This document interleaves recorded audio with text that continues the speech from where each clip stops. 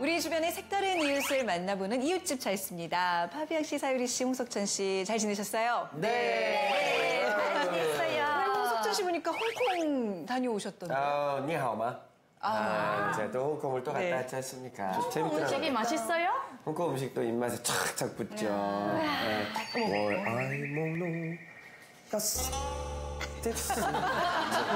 이런 게 그러니까 정확한 중국은 아니지만 학교 다닐 때 저희가 홍콩 영화 팬이어가지고 막 액션하고 홍콩이면 딱 이게 무술이에요. 치권하고 완전 와해. 자, 오늘 모실 분이 바로 무술의 달인입니다. 예, 바짝 다들 긴장하셔야 돼요. 특히 파비앙 씨. 네. 대결 좀 펼치겠는데요. 그러니까요. 예, 자, 오늘 신입생 모셔보겠습니다. 들어오세요.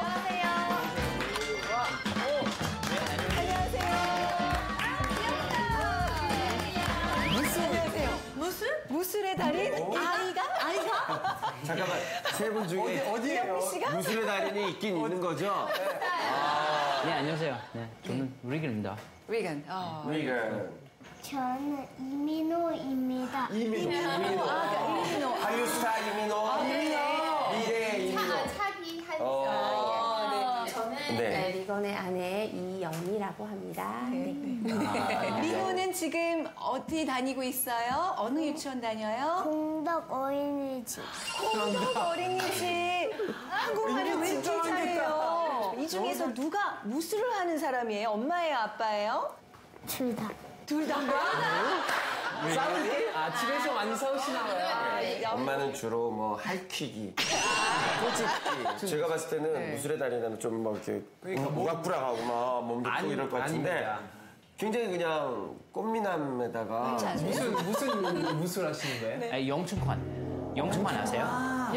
연출은 뭐예요? 영춘권 이게 중국의 무술이에요. 브루스리, 리술령. 리술령은 사부님은 연문 아세요? 알아요. 지금 국장에서 영화. 또 영화 있어요. 그거 하다가 이영미 씨 만나신 건 아니겠죠? 같이 도장에서 만나서. 아니.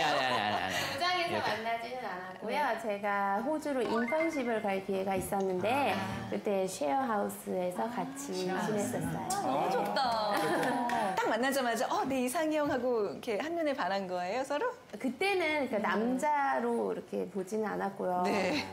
나이가 좀 어렸어가지고. 연하예요? 연하예요? 어떻게 돼요? 저보다 6살 어려요. 그렇구나. 자, 이소룡의 후회를 꿈꾸는 호주 남자 리건의 한국 생활 궁금하시죠? 함께 보시겠습니다. 새로 이사 온 이웃집 찰스예요.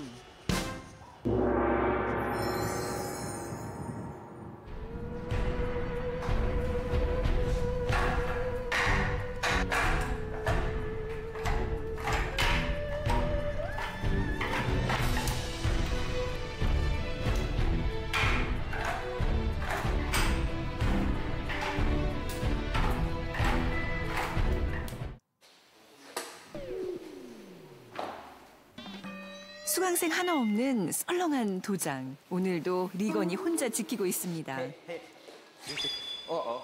Hello, hey. Okay.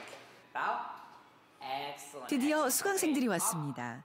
오늘의 첫 시간은 초등부 수업. One. Excellent. Two. 자세 교정과 집중력 향상에 영춘권이 도움이 된다고 하네요. 아니, 그런데 수강생이 하나, 둘, 셋, 넷. 리건 아들까지 포함해봤자 5명. 비록 몇 명 안 되는 인원이지만 한 명 한 명 최선을 다해 가르치는 리건. 폭풍 칭찬하며 자신감도 팍팍 심어줍니다. Yeah, good. Perfect. Really good.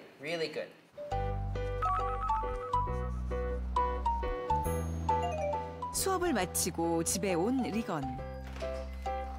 그를 가장 먼저 반겨준 이는 7살 아들 민호네요.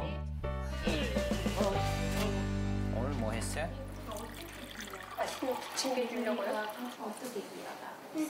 거실에선 아내 영미 씨가 민호의 한글 공부를 봐주고 있는데요. 한국 생활 6년 차 리건. 한국어 실력이 궁금한데요. 오케이. 발작. 오케이. 발작. 그렇지. 발작. 팔짝. 다음 문제. You may. I think I'm gonna do a little bit of training. You guys keep going. 아니 이거 칼 아니에요? 공부하다 말고 거실 한복판에서 무술용 칼을 들고 연습 중인 리건.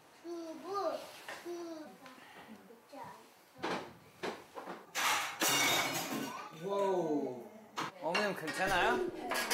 괜찮았어요? 이거 그냥 칼 들고 살침통에 그냥 올려가지고 그냥 또 올리는 거 놀래서 그래서 떨어뜨린 거예요. 저도 놀랐어요. Practice in here. 여러 사람 놀라게 한 후에야 방으로 들어갑니다.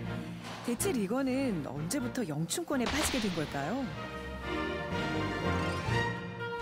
어릴 적부터 유달리 무예에 관심이 많았던 리건.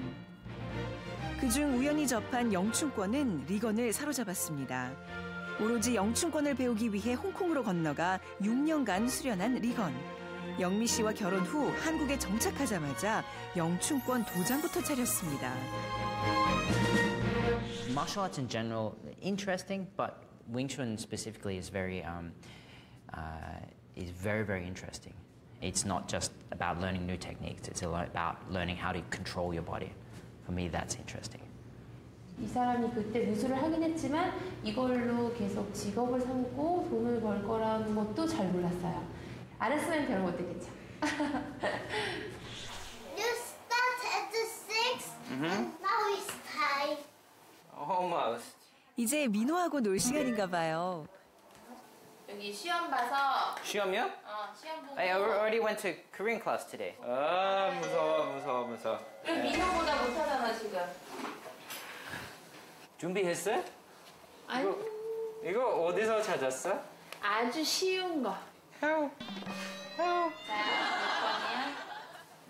공든 탑이 무너지랴. 콩? 밥이. 지금 이거 속담 쓰는 거 맞죠? 무너지랴. 집이야? 몰라. I don't know. 정말 갈 길이 멀어 보입니다. 닭 쫓던 개 지붕 쳐다본다. 닭죽 전개.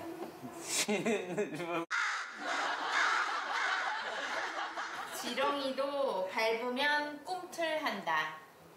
What?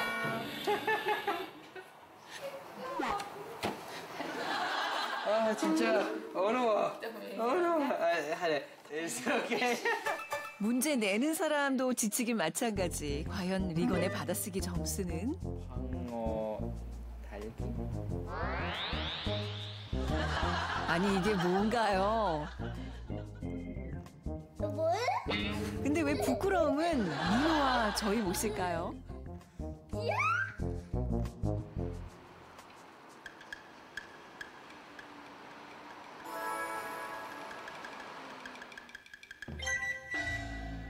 매일 아침 일어나자마자 명상의 시간을 갖는 리건.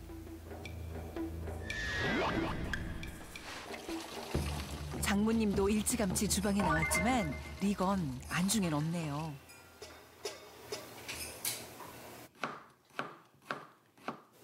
어머님 안녕히 주무셨어요. 잘 잤어요? 아버님이요? 잘 잤어요, 아니면 잘 주무셨어요, 그래. 아, 알겠어요. 잘 주무셨어요? 배워야 되겠다. 알겠어요. 영미, what is this? 아, 오케이. Cool. 아침부터 삼겹살 먹으려고요? 미안해요. 못 먹겠네. 야, 먹지 마라. Kind of fresh food. Yeah. 아침부터 제대로 민폐네요. 아버님 드세요. 안 먹어. 이제 다 먹어라. Come on, 어머. 싫어, 안 먹어. 이제 먹어. 왜 안 아침이니까 먹어요? 안 먹어, 아침이니까. 맛있어요, 리건? 아우 기름기 아우. 기름 짤짤. 싫어! Breakfast and dinner. If you like a food, then you like to eat it. No difference with breakfast and dinner. 학원에서 영어를 가르치고 있는 영미 씨가 가장 먼저 집을 나섭니다. Okay. Okay, I'll see you later. Okay, we need to keep an eye on time. Can I come in and brush my teeth too? Otherwise, 이제 리건이 출근 준비할 시간. 근데 이게 뭐죠? 아저씨들의 아이템, 발가락 양말? 이뿐만이 아닙니다. 신발까지 맞춤형. Very good for your feet. Make your just like not wearing shoes at all. You're just playing? 사이좋게 집을 나서는 두 남자. 목적지는 민호의 어린이집입니다. Okay. Okay, you have fun, okay? 다음으로 리건이 향한 곳은 영춘권 도장.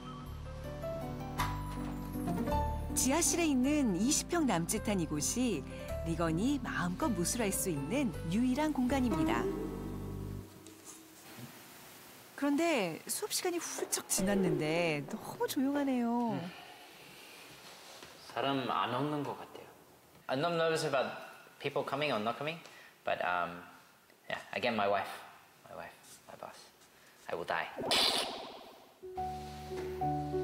한국에 영춘권 도장을 차린 지 벌써 4년째. 수강생은 좀처럼 늘고 있지 않습니다. 안녕하세요, 폴. Hey, hey. You made it. Yeah, it's going. 아, 어서 와요, 폴. 드디어 왔네요. 오늘의 첫 학생. 영국에서 온 폴은 리건에게 6개월째 영춘권을 배우고 있습니다. Stance. Keep the mind up here. Keep your mind going through your spine. Keep this idea of relaxation through the back. 그런데 생각했던 것과 좀 다른데요. 다른 무술과 달리 움직임이 적네요. Coming forward along the center line. 이거 무술 맞아요?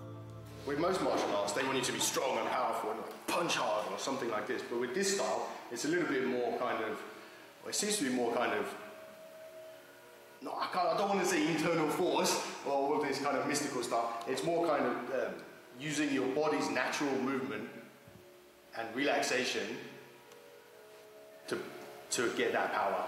Good luck. Okay, yeah, I see you. 폴이 가자 다시 혼자 남은 리건. 학생이 없을 땐 주로 리건 혼자만의 수련 시간을 갖는데요. 문제는 이런 때가 너무 많다는 것. 가르치는 것보다 혼자 연습하는 시간이 더 많겠네요.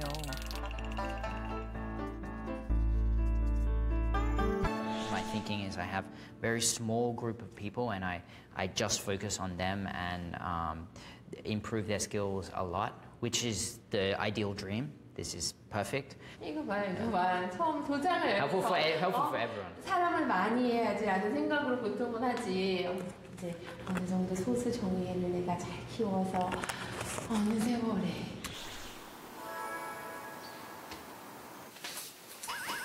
이른 아침부터 외출 준비에 바쁜 리건. 어디 가는 거예요? I think it's going to be a long trip. It's going to be a very long trip. It's 375 kilometers. It's going to be interesting. 아니, 그렇게나 멀리요? 리건의 목적지는 경주에 있는 골굴사. 불교 사찰엔 대체 무슨 일로 온 걸까요?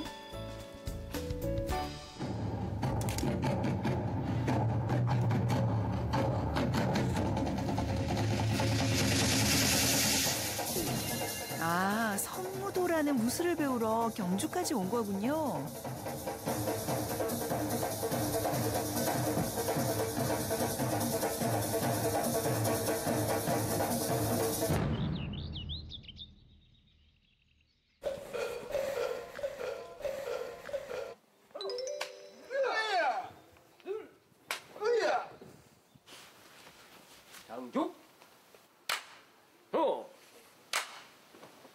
신발 벗으세요. 신발은 괜찮으세요. 리건입니다. 아, 반갑습니다. 저는 철안 법사님.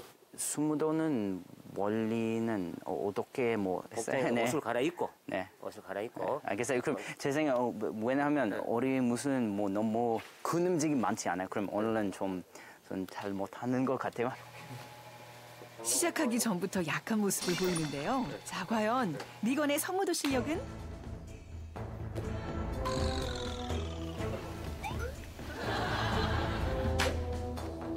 처음 해보는 무술이라 그런지 리건 체면이 말이 아니네요. 하지만 리건이 누군가요? 영춘권의 달인 리건. 몇 번 하더니 금세 적응합니다.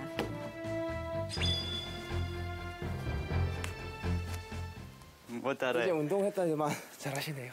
운동했지만 너무 달라요. 완전 달라요. 영춘권 얼마나 하셨어요? 한 16년? 16년? 네, 좀 배웠어요. 한번 보여주실 수 있어요? 보는 거 아니에요. 뭐 진짜 인터널로 생각해요. 16년간 갈고 닦은 영춘권 제대로 보여주자고요.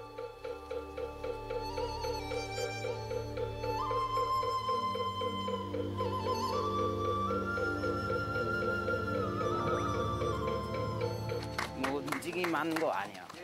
기운이랑 그런 게 다 보여요. 네. 정말 멋지진 않는데 법사님?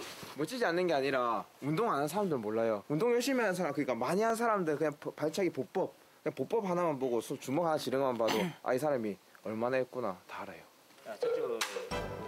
자, 이제 본격적인 선무도 훈련에 들어가 볼까요?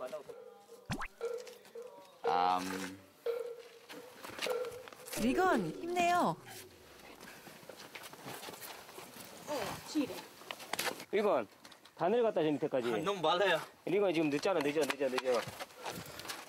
꼴찌로 겨우 도착했네요. 오. 이렇게?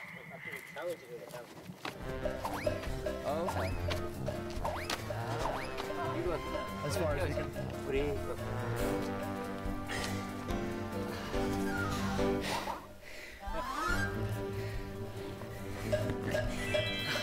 힘을 내요, 리건 씨.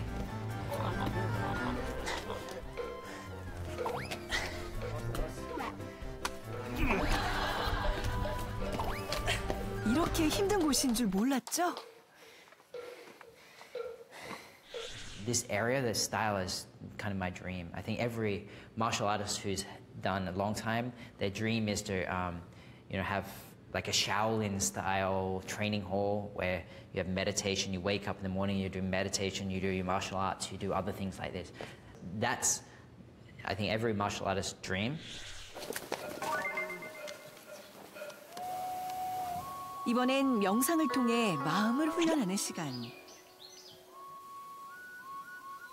동양 무술에선 정신 수련을 위한 명상이 빠질 수 없겠죠.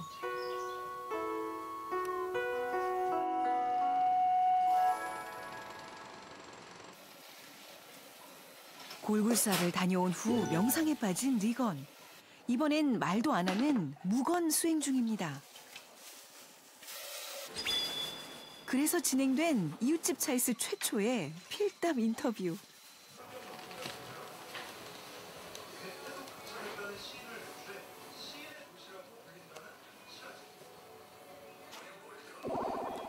대체 언제까지 할 거예요? 무건 수행이라고요. 그냥 하루 종일 명상을 하는데 아무 말을 안 합니다. 네. 그래요? 모르겠어요. 근데 그게 자기 더 내면의 깊은 세계를 알 수 있다나 뭐라나. 아들 민호의 방해에도 꿈쩍 않는 리건. 정말 제대로 결심한 것 같죠? 이모! 민은! 안녕하세요. 해야지. 보다! 예! 이거 뭐야? 이게 뭘까요? 이거 좋아하는 거 이모가 갖고 왔는데 아니에요? 이모 오늘 리건이 오늘 말을 안 하는 날이에요. 명상을 한대요. 명상. 웬 생뚱맞는 명상? 이번에도 대답 대신 글로 적는 리건. 미안해 누나한테. 오늘 잘 때 안 내는 거라고? 헐 진짜 허리대기. 시끄럽기로 소문난 이모님인데 과연 리건은 무사히 무건 수행을 마칠 수 있을까요? 이리 와봐 리건. 계속 부르잖아. 리건 이리 와봐. 이리 와봐. 아니 여기 앉아. 인내심이 점점 한계에 다다른 리건. 여기 앉으면.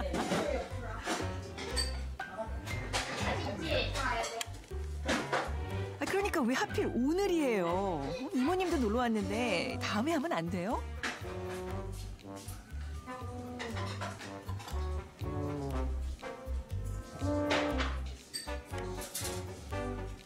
그 약속 지킬 수 있을까요? 다 먹잖아. 먹어, 입에 줘봐. 먹어봐. 되게 맛있지? 물어보래봐. 아니야, 맛있어. 먹어봐. 입어 봐봐. 이렇게 한 번만, 이렇게 한 번만. 아, 그렇지. 말로 해, 말로 표현해. 그렇지. 굿이야, 뭐야? 완전 맛있어? 말로 해, 말로. 맛이 없어요, 그래. 완장. 참다 못한 리건. 영미 씨에게 뭔가를 가져오라는데요. 복수를 하려고 하는데. 이제 큰일 났다, 이제. 이거 뭔데? 복수의 아이템은 바로 이 정체불명의 소스. 뭐야? 너무 조금만. 나 한국말로 뭐야? 리건이가 말을 해봐. 리건이 얘기해. 술로 쏘면 안 먹어. 말을 해야지 말을 되잖아. 해야지. 이게 뭔데? 아유, 말을 하면 있어야. 무슨 맛인지 뭐 알아야 되지. 뭔 맛인 줄 알지. 그럼 됐어.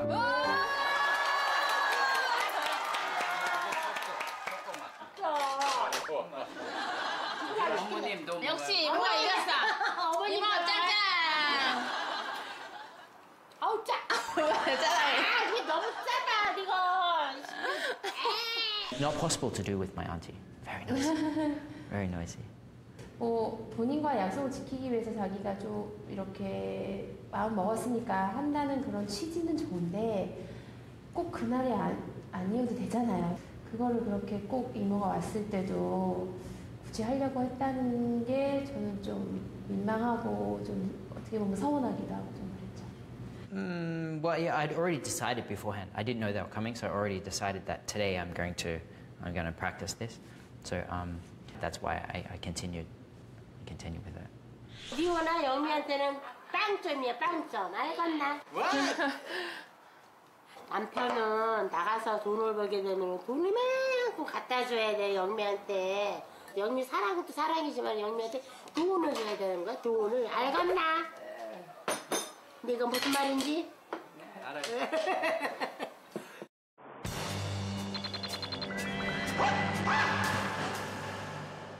Leo, where are you? 퇴근 후 집에 온 리건. 오늘은 저 학생들 몇 명이 나왔나? 8명? 8명? 네, 8명 와가지고 되겠나? 한 30명 돼야지. 8명은 네, 괜찮아요. 그런데 오늘 영미 씨가 심상치 않아 보입니다. You want to sit down? 영미 씨 무슨 일 있어요? Today my boss mentioned about the new condition, but that is way too different, so I cannot take it. You lost your job? Yeah. And that's what you wanted anyway. That's good. What? Well, that's what you wanted anyway. So, like, what's the problem? That's really what Say, you wanted. what's the problem? Yeah, what's the problem? That's what you wanted. It gives you an opportunity to find something better. 지금 그런 얘기 할 때가 아니잖아, 리가. 지금 내가 돈을 안 벌면 도장 월세도 못 내, 우리 그러면. 아무리 말해도 이해하지 못하는 리건. 직접 보여줘야 할 것 같습니다. That's a pretty big pile you got there. 밀린 고지서들을 리건에게 내미는 영미 씨. 이게 현실이라고요, 리건. 이제 아내 마음 알겠어요? Here at home, electricity, water, gas. Who's going to pay for the bill? 자기 좋은 거 하자고 사는 거 좋아. 근데 우리는 하나도 안 좋아. 그렇게 살면은. 이제야 미안한 마음이 드는 리건. 그냥 정말 여기까지 꽉 올라왔죠. 제가 영춘권 할 줄 안다면 정말 한 방 딱 날려버리고 싶을 정도로 뭐 어떤 의도로 한 말인 건 아는데, 그러니까 제가 힘들어했던 부분들이 있으니까 이제 그거를 덜 수 있어서 뭐 그런 점에서 좋겠다라는 의미로 말한 거지만 그래도 그게 첫마디로 할 거는 아니죠. 며칠 후 배우 아르바이트를 구하기 위해 오디션을 보러 온 리건. I just want to tell you I'm the one. Just want to tell you. Just want to tell you. Forget about you. 난생 처음 하는 연기에 긴장한 표정이 역력하네요. 무술 가르쳐요. 맞아. 재공하는? 예. 무술로 긴장을 풀어보는데요. 의기투합한 세 사람, 연기 연습도 해봅니다. 여기서 카메라, 예. 연기 준비한. 준비 한번 보여주세요.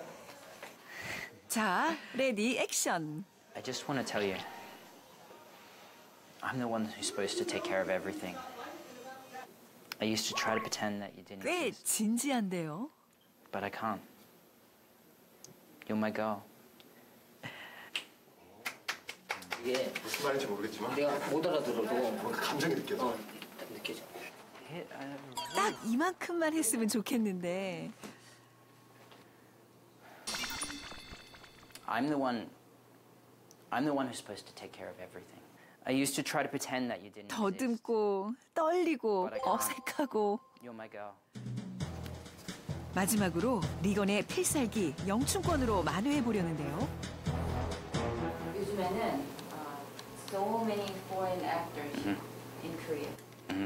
그 정도는 시간 낭비야, 시간 낭비. 그리고 martial arts 이것도 드라마에 적절해야지. 적절해야지. 그냥 martial arts 한다고 해서 다 되는. 네, 알겠어요.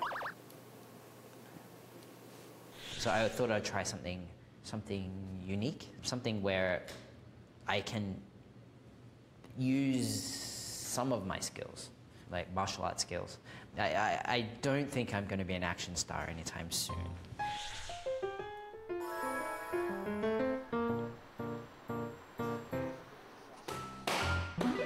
모처럼 도장이 시끌벅적하네요. Twist our body, we're going to keep our body as it is. 리건의 애제자들이 많은 성인반 수업인데요. 영춘권을 1년 이상 배운 수강생들이 상대와 합을 맞추며 기술을 배우는 시간. 점점 향상되는 실력에 가장 기뻐하는 사람은 사부 리건입니다.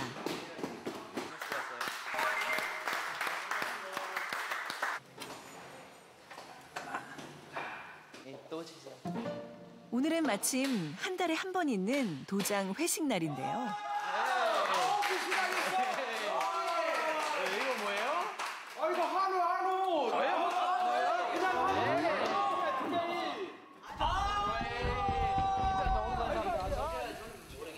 한우로 분위기 한껏 띄우고.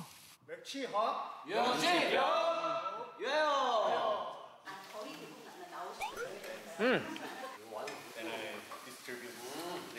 왜 이번 주에 왔어요? 연습 안 했어요? 아 내일은 나와야 돼. 내일도 와요? 아 좋아요 저. 안 걸어오면 내 현관 앞에서 손들고 서 네, 진짜 나 똑같아요. 집에 가면 우리 아내는 무서워요, 너무 무서워요. 왜 돈이 많이 안 받아요? 왜 학생은 많지 않아요? 왜 뭐 이렇게 얘기 많아요. 예전부터 보니까 사람 참 좋지요. 응? 운동 참 잘 가르치고요. 영어 잘하지. 고마워. 감사합니다. 내가 볼 때는 이 마케팅 능력이 좀 부족한 것 같아요. 또 그걸 안 하시려고 하는 것 같아요. 다른 건 몰라도 간판은 꼭 필요해요. 간판은 필요해요. 이것도 필요해요. 맞아. 전단지도 뿌리고, 응?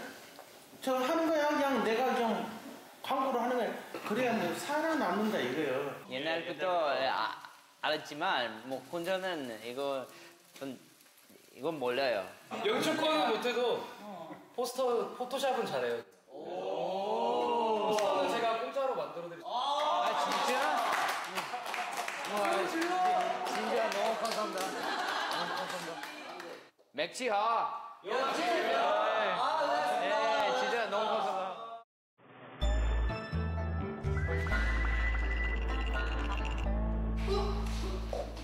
아침부터 무술 연습이 한창인데요. Right now we're practicing poses for a poster. So one of my students is going to come very soon. 가는 힘은 있는데. 아, 도장 홍보를 위한 포스터 제작을 하는 날이군요. 진짜 너무 감사합니다. 아니 동작 멋있게 해주세요. 저희가 하시면 그냥 저희가 다 알아서 해드릴게요. 수강생들과 리건이 합심해서 만든 야심작 한번 볼까요?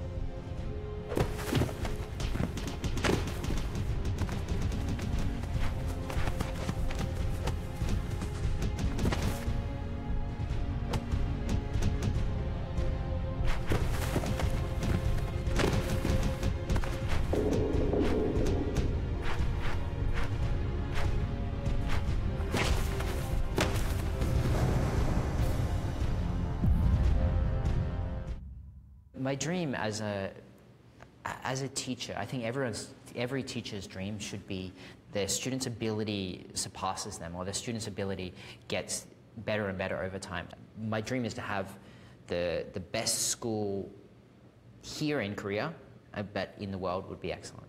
I really want my students to get very, very good skill. 이번엔 거리 홍보에 나선 리건. 네, 안녕하세요. 안녕하세요. 뭐 영수권 아세요? 그런데 반응이 영. 안녕하세요. 안녕하세요. 저는 여기 근처에 영수권 아세요? 아니 몰라요? 저는 여기 계속 영춘권을 외쳐보지만 사람들의 관심을 끌기는 어렵네요. I think it will be quite a low response, but just keep going, keep going. We'll see. I've still got a big pile here, so I'll go until I'm finished, and then we'll see how it goes. 이때 든든한 지원군들이 왔습니다. 하고 사부님은 이게 멋지게 영춘권을 보여주기만 하면 된다니까요. 저쪽 골목길. 거기는 괜찮아요? 영춘권이 무엇인지 확실히 보여주기 위해 길거리 대련에 나선 리건. I must walk in the front to pull you away. 이번엔 반응이 좀 있어야 할 텐데. 한쪽에선 여전히 전단을 돌리고 있지만 사람들에겐 이름조차 생소한 영춘권이 낯설기만 합니다. 힘드네요. 멀리 타지에서 한국 생활하시면서 되게 힘드신데 사실 거의 저희가 가족과 마찬가지거든요. 그래서 힘드신 거 조금이라도 도와줄 수 있는 게 이런 부분밖에 없는 것 같아요. 아, 네. 드디어 영춘권에 관심을 보인 사람이 나타났습니다.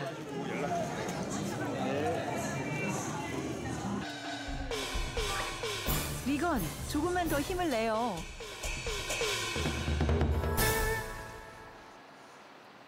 줄에 맞춰 위에다가. 약간 삐뚤어진 것 같은데. 똑바로 위에 똑바로. 잘 붙여 밑에도 보고. 영춘권 도장 식구들이 한자리에 모였는데요. 간판조차 없던 도장에 제자들이 사비를 모아 영춘권 도장 간판을 만들었습니다. 근데 괜찮지? 예, 되게 괜찮네요. 아빠가 깜짝 놀라겠지.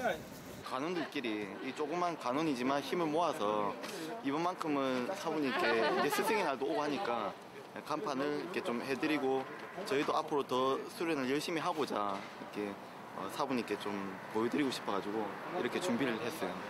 가려놨다가 딱 오면 딱 보여줘야 될 거 아니에요. 이거 했다가 사부님 나오셨을 때 리건 사부님을 위한 제자들의 깜짝 선물입니다. 사부님.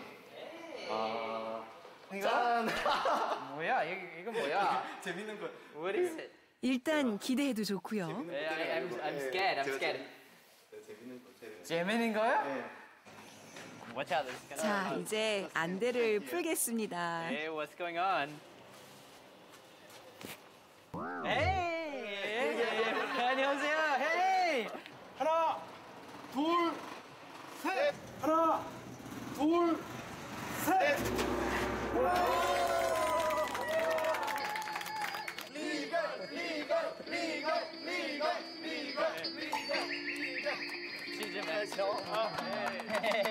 Hey, thanks, man. 영춘권이 만들어준 소중한 인연. 언제까지 함께하길 바랄게요.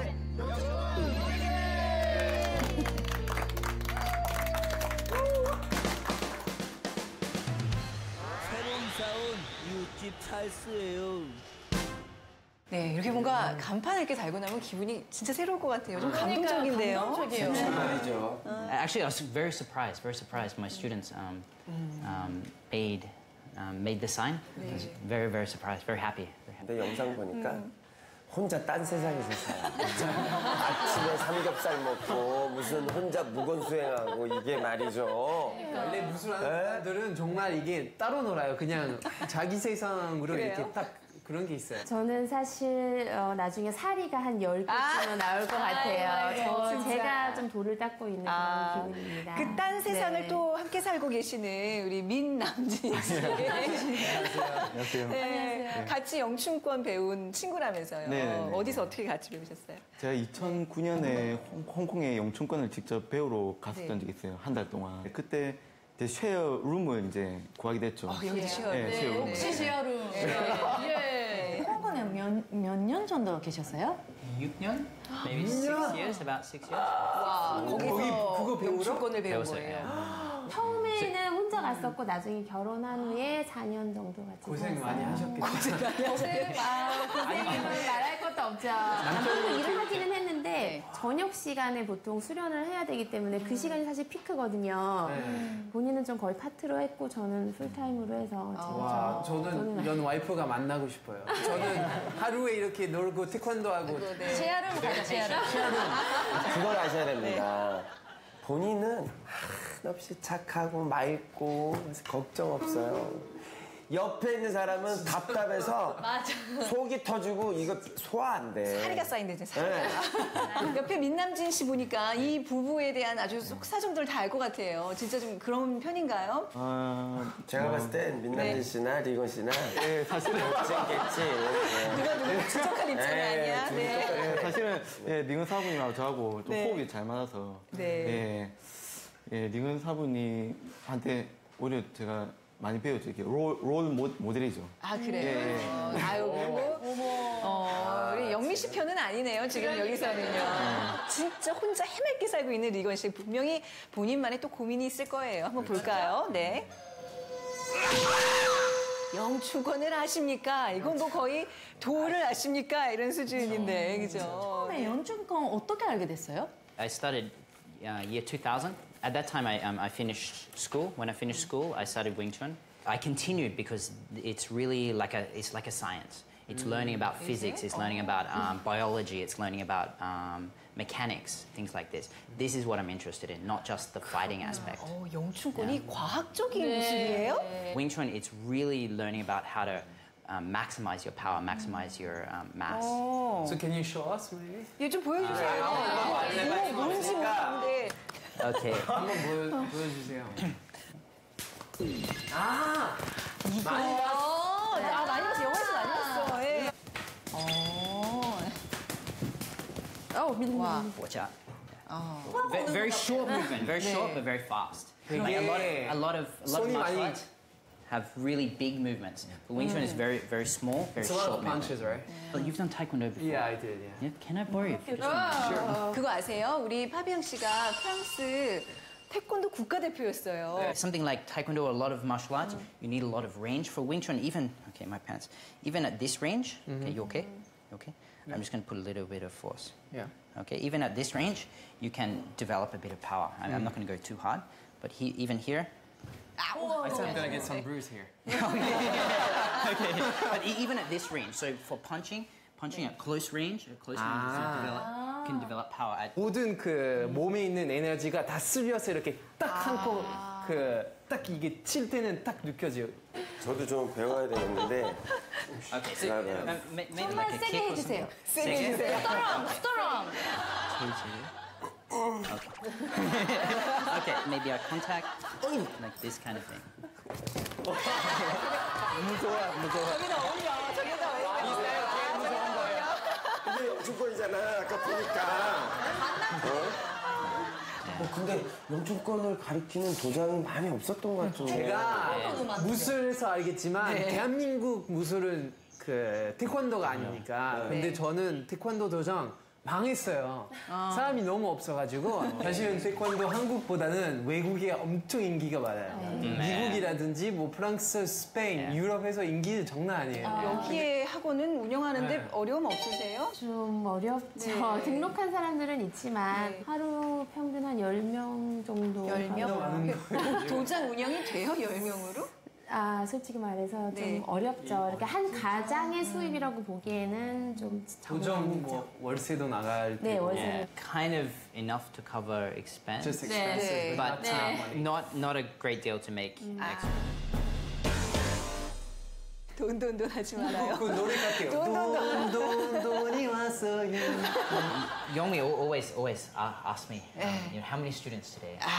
4, 5? Not enough. You need to get more. 네. So she's always on my back about 근데 that. 민호 키우려면 이게 뭐 학교도 가야 되고 옷도 사야 되고 이게 돈 벌어야 되잖아요. 그러니까 현실적인 얘긴데. 제일 많이 돈 벌어본 게 얼마나? 직접적이다. 네. 저희가 우리 아버지 같아. Not from Wing Chun, from other things. Maybe 5 mil. 5million, 500만 원. 500만 원. 그거 뭐 하다가 500만 원 벌었어요? Teaching English. 브라보. 정말 똑똑하시다. 답 나왔네. 답이 나왔네. 답 나왔네. 치면서 다른 일을 더 하면 어때요? 뭐 때로는 도장에 너무 수강생이 없으면 잠시 문을 닫고 이번 텀은 쉽니다 하고 영어 강사 이런 거 해보실 생각은 없어요? 영어 잘하시잖아요. 여기서 제일 잘하시잖아요. 네? You would be very good friends. 영춘권은 젊었을 때만 하는 운동인가요? Wing Chun is for any age. My oldest student is 76 years old. 그러면 40살 때 영춘권 차려도 되잖아요. 아이고 잘하네. 아이고 우리 영춘 잘하네. This is good thinking, but why not now spend the time, build my school, and then later, at that time, my school is much better. 그러면 월요일, 수요일, 금요일에는 연춘권, 그리고 화요일, 목요일, 토요일에는 그거 영어 가르침. 네. 네가 더 똑똑하구나. 운동 좋아하는 사람들은 푹 빠져 있으면 솔직히 돈, 뭐 다른 거 생각은 안 해요. It's similar to an artist. An artist wants to paint. A singer wants to sing. An actor wants to act.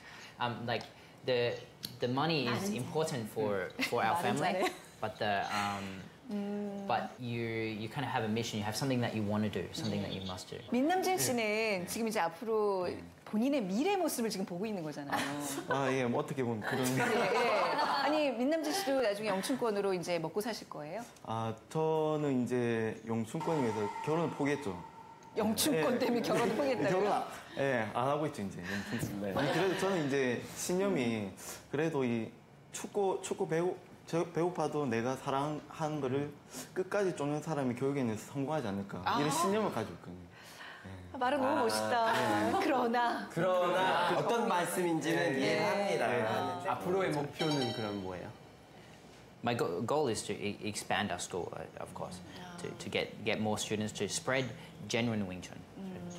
그러니까 이제 기본적인 본인이 갖고 있는 철학, 정신 이거는 절대 지금 못 건드리는 거예요. 그러니까 지금 방법은 수강생들이 많이 오는 길밖에 없죠. Yeah, so everyone come to our school, learn genuine Wing Chun, traditional Wing Chun from Hong Kong. It will improve many areas of your life. Good for self-defense, good for relaxation. 그리고 영어도 배울 수 있으니까. 영어도 배울 You can study English. Okay. 2조. 여자들은 날씬해져요. Very good for women. 최고의 사부님. 제가 길을 따라했습니다. 저도 어떤 여자 하나 더 고생시키네요.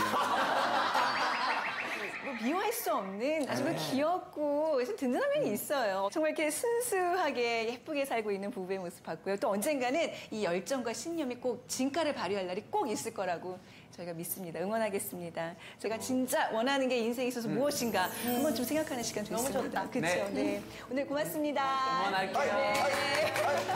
자, 일주차에서 다음 주에 뵙겠습니다. 안녕히 계세요. 안녕히 계세요. She's gone.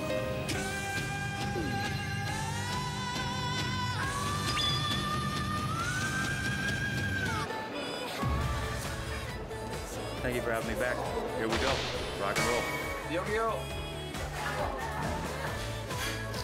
마기타. 일을 잃었어. 잃었을 땐. 쓸 땐. No. 2000이에요. Like a nice high up, so I can see Seoul.